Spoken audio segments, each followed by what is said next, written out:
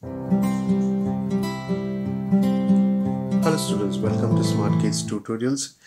In this video, we will be learning about metric conversion, that is applying the knowledge we learned or we gathered in the previous video about metric units and how we change from measuring larger units to smaller units, and we also should remember the story about King Henry and how we can apply it in remembering the metric system or metric units. Remember, King Henry died unexpectedly drinking chocolate milk. Okay, always remember that.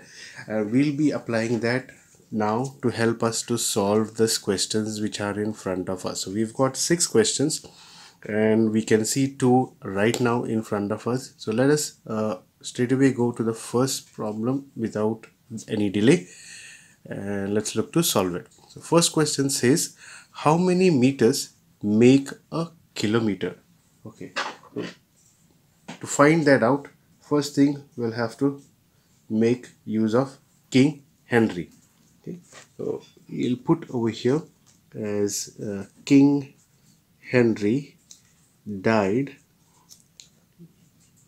unexpectedly drinking chocolate milk. Okay, now we know that K stands for kilo, H for hecto, D for deca, U is the unit, so in this case it will be meters. Okay, then we have deci, centi and milli.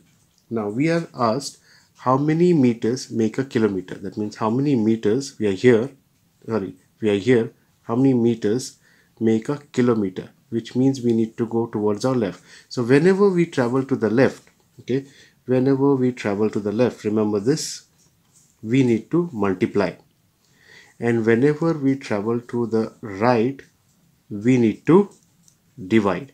Okay, now in this case we have to multiply, and we are here right now because it says how many meters, right? So I'll use a different pen. Okay, so we are here, we need to go from meters to kilometer. So that would be from here 1, 2 and 3. So every time we jump, okay, towards our left, we look to multiply it with a 10. So this would be a 10 multiplied with another 10 multiplied with another 10.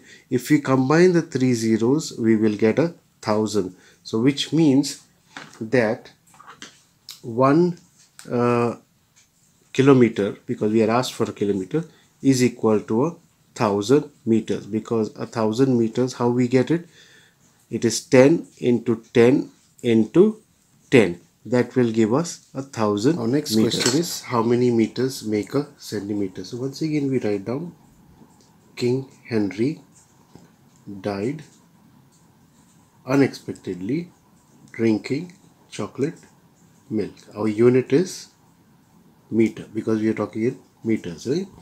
Now we are asked how many meters, that is here, make a centimeter, which is over here. This is centimeter. So that means we will have to go from here to here, then we need to go from here to here. Okay, that is 2 places, and when we jump 2 places we need to multiply twice, but that would have been on the left hand side. So when we jump 2 places towards our right, we have to divide. Over here I had mentioned, when you move to your left, we multiply. When you move to your right, we divide. So here we will have to divide. Divide how many times?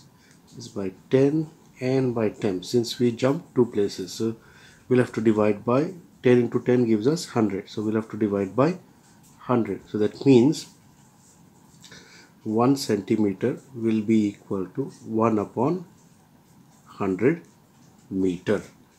Okay, so this is how we get from centimeter to meter.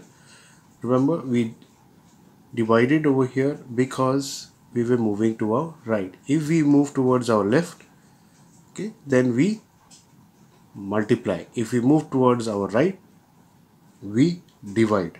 So here, since we move two places, we have divided it by 100. It's as good as saying dividing it by 1 upon 10 into 10. It means the same thing. Let's move to the next question. It says how many meters make a millimeter. So once again we'll write KHD, which stands for King Henry died unexpectedly, which is actually for unit, drinking chocolate milk. This is decimeter, centimeter and millimeter. Now we are asked how many meters make a millimeter. So our meter is here and our millimeter is here, which means it's moving to our right, which means that we need to divide. How many places? 1, 2 and 3. So divide by 10 into 10 into 10, that would be 1000. Okay, so we get 1 millimeter equal to 1 upon 1000, and 1000 actually means 1 upon 10 into 10 into 10. Coming to our fourth question, how many millimeters make a centimeter? So once again we'll write King Henry died unexpectedly drinking chocolate milk. How many millimeters? Millimeters is here, make a centimeter. Centimeter is over here, which means we are now moving towards our left, which means we have to multiply. And since it's moving only one place, it would be into 10. And this is our unit, which is meter in this case. But we are moving from millimeter to centimeter, which means we are multiplying only by 10. So 1 centimeter equal to 10 millimeter. Okay. Next question, the fifth question, how many centimeters make a meter? So King Henry died unexpectedly drinking chocolate milk. How many centimeters? Centimeter is here and meter is here, which is our unit. So that would be one place, two places towards the left, which means we are getting multiplied. 10, sorry, not here, would be 10 here and 10 here. 10 into 10 gives us 100, which means 1 meter equal to 100 centimeters. And for our final question, how many centimeters make a kilometer? So we have King Henry died unexpectedly drinking chocolate milk. How many centimeters? Centimeters is here and kilometers is where? Here. Okay. And we are moving towards our left. That means from centimeters to kilometers, moving to the left. And moving to the left means we are going to multiply. How many places? 1, 2, 3, 4 and 5. That means into 10, into 10, into 10, into 10 and into 10. And that would be 1, 2, 3, 4, 5 zeros after 1, which means so 1 kilometer would be equal to 1 followed by 5 zeros. Why 5 zeros? Because you have 1, 2, 3, 4, 5. 1, 2, 3, 4, 5. And the unit would be centimeter. You want to find out if we really got this number, then all you need to do is multiply 10 into 10 into 10 into 10 into 10, then 5 times. Okay, not 10 into 5 but 10 into 10 into 10 into 10 into 10, which is 10 raised to 5. So this means 10 into 10 into 10 into 10 and into another 10, and this will give us this figure. So 1 kilometer is equal. So remember always that when we move towards our right, we have to divide, and when we move towards our left, we have to multiply.